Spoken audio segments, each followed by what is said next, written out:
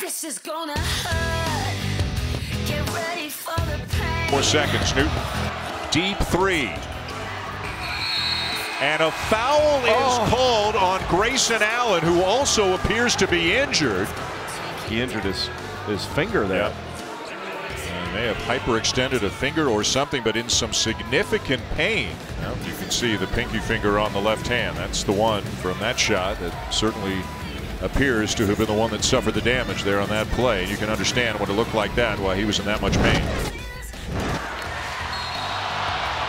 Allen fouled by Lawrence. Look at the foul right there as Anthony Lawrence, going for the ball, inadvertently scraped Grayson Allen near the right eye. You get a better look at it right there, and you'll see as we show you the next replay when Allen was walking off the court that there was some damage done. So he was attended to fairly quickly during the timeout.